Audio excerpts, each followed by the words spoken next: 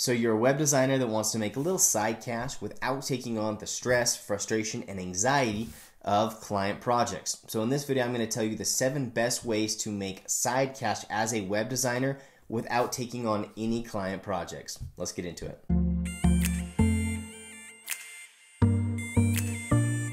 What's going on? Welcome back. So let's dive right into it. The first way that I would recommend that you go about making money on the side as a designer is selling web design templates. This is a really easy way to make money on the side because you are not beholden to any sort of time frame, schedule, or deadline. Basically, you can just design templates or sites on the side whenever you have some free time, and once those are completed, you can list them on any one of the hundreds of marketplace sites out there that sell web design templates. A good example of this is ThemeForest.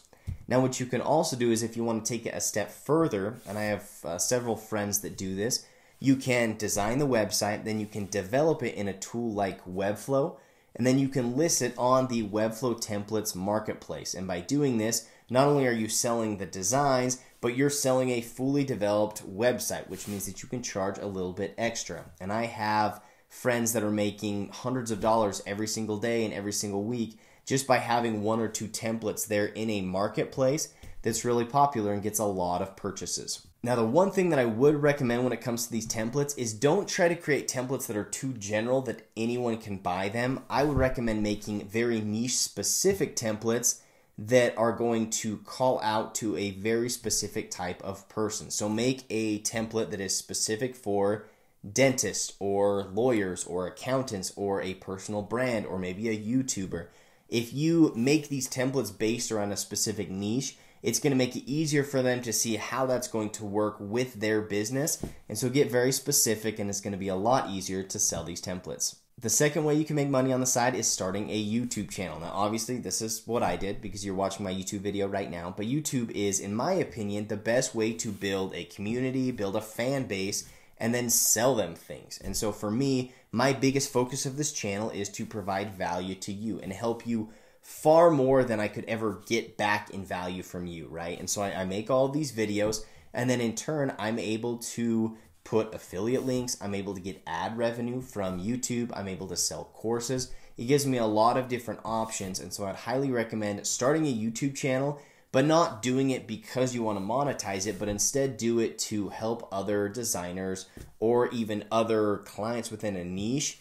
By creating value first, it's going to make it much easier to build that fan base. Now, the third way is very similar to building a YouTube channel, and that is building a niche-specific Instagram page. Instagram is perfect for designers like us because it is very focused on the visual, right? It's images that we're sharing, it's videos that we're sharing, and so we can share our work, we can share other inspiration. We can build up a pretty cool account on Instagram that other designers like to follow, and they engage with our content. And by doing this, again, you're setting yourself up to have a fan base that then in turn can purchase your own products, purchase affiliate products. There are a number of different ways that you can set yourself up to then monetize an Instagram account. Number 4 is starting a newsletter. A newsletter is a highly underrated way to make money. It is, again, the idea of building a community, building a fan base, getting as many people as possible to know you, feel like they have a relationship with you,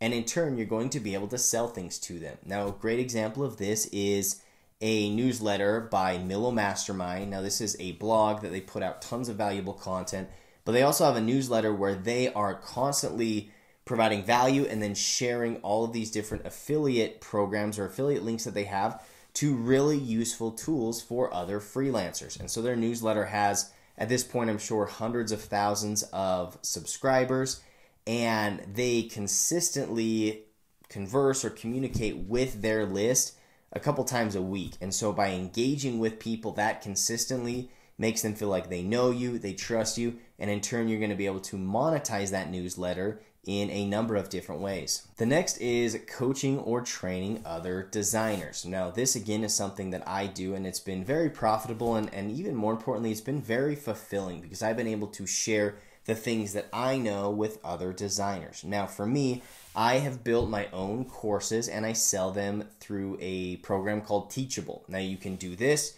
and you can sell higher ticket, you can sell lower ticket programs. Or you can also list your courses on different libraries like Udemy. This is a great way to list a $20 course, a $50 course. And by having courses out there and then again feeding these courses with a YouTube channel and Instagram page, you're going to be able to monetize this really, really easily. Now, one thing that I would recommend to you is don't create just a general course, because there are thousands of courses out there on how to design websites or how to be a web designer. So instead, get very specific with what this course is going to teach people, because by doing that, it's going to make you stand out. There's going to be less competition with other course creators, and it's going to be easier for you and your message to resonate with specific people that want to accomplish a specific goal or have a specific problem that they're trying to resolve. So get specific with these courses, and it's going to be much, much easier to sell them. The sixth way for you to make money on the side as a web designer is what I think has the very most potential to literally make millions of dollars, but also it has the potential to completely flop and make you nothing. It's going to be a longer term investment, but it's something that I have decided, rather than invest all my money in real estate or in the stock market, I have decided to invest my money and my team's time and efforts back into building other websites or other online companies that can then eventually be acquired. And so what we're doing is we are building several different websites and companies that generate leads in different industries. I have created my own e-commerce stores. By building your own businesses and then getting those to a point where they are appealing and people reach out wanting to acquire them, you're going to get to the point where you have a ton of different online assets that could make you a ton of money. I got this idea because early on I started an e-commerce store, and just 3 months into it, I was able to sell that e-commerce store for about $4,000 or $5,000. And I very quickly realized that with my skill set as a designer, and especially if you have skill sets in marketing or SEO, which my team does, you're going to be able to build these online businesses and turn them into assets. And it's going to be really easy. Let's just say that you build a website that generates leads for law firms in your area. And once you build this up to a point where it is generating leads, you could reach out to a law firm and say, hey, I'll either sell you this website for $100,000 because it's bringing in X amount of leads, or you could go into them and say, hey, I'm getting 5 new leads for personal injury cases every month through my website.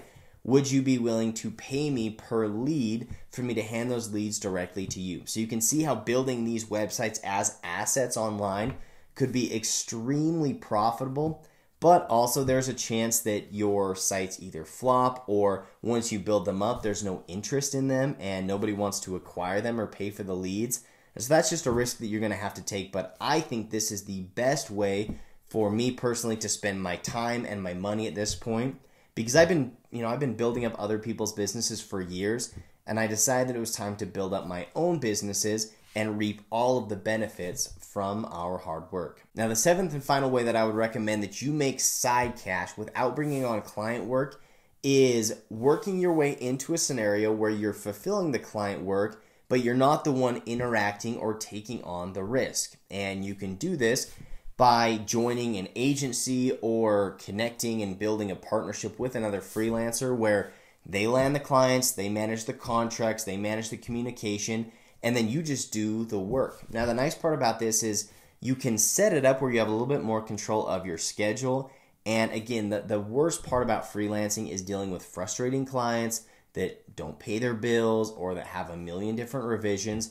And so if you can work your way into, let's just say, working with an agency like mine with Pate Digital, you would be able to basically be a contractor, but we would tell you, hey, you can take on projects that have a way longer timeline, so you're not going to be crunched for time. And then whenever you have a chance, just put in, a few hours here and a few hours there to help us complete this project. And we will pay you either an hourly rate or a set fee to complete this design or this website. And this is a great way for you, again, to reap the benefits of freelance work with clients without having to manage or go through all of the crappy stuff that comes with it. All right, so if you're still interested in learning more about how to increase your income as a web designer, click this video up above. This is going to be a great place to start. And if you have any questions, drop them down in the comments. Please be sure to smash the like button. If you found any value in this video, that really helps me out. And be sure to subscribe if you want more videos like this every single week. So thanks for watching, and we'll catch you in the next one.